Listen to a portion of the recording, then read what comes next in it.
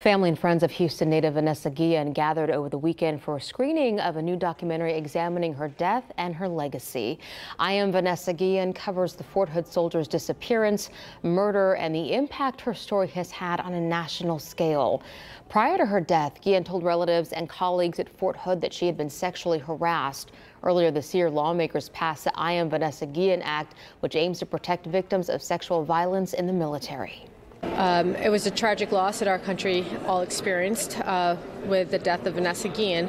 However, this documentary, this opportunity is to shed light and awareness as to what not just the Guillen family has struggled and experienced, but what many soldiers have experienced while serving in our country. Am Vanessa Guillen premieres Thursday on Netflix.